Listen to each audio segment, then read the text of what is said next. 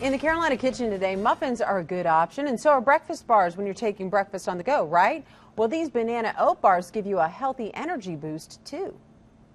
Welcome into the Carolina kitchen. Celine, of course, with Celine & Company is here with us, and you are doing something that's very tasty, and it's really good for those who may be watching their weight a little bit. And honestly, like an afternoon, you know that bewitching hour of 4 o'clock where you're starving and you have to have something but not fattening.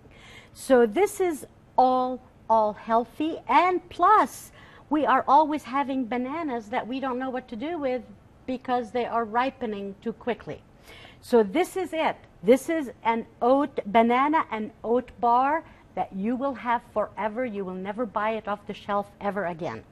Starting with 3 bananas that mashed. To this we will add 2 teaspoons of vanilla. To this I have 4 cups of oats. You can use quick oats, you can use regular oats. These are regular oats. And you just mix them really well.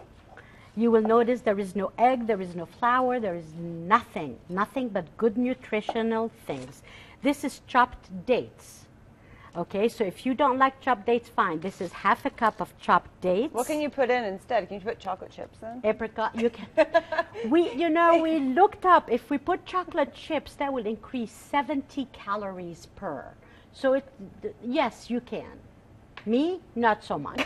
I'll stick with the dates. But raisins. stick with the dates. Raisins, that would probably be another good thing. Apricots, you can add cranberries, raisins. Okay, that sounds good. And then, if you are allergic to nuts, omit this step completely.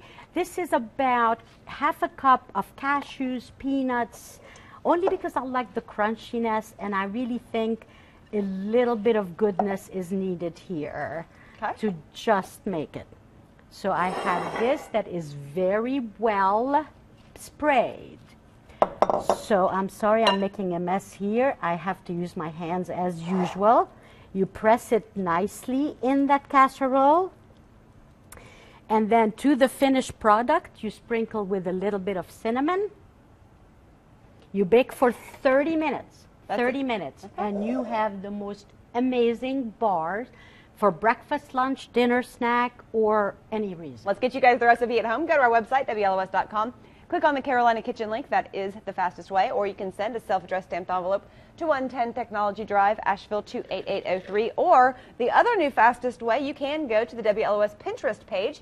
There you will find pictures of all of our recipes and all of the recipes themselves. Celine, it smells amazing. I like to use ingredients that I can pronounce and spell. That makes things easy for us as well. All right, thanks for coming in. It's always great having you, and that's what's cooking in the Carolina kitchen.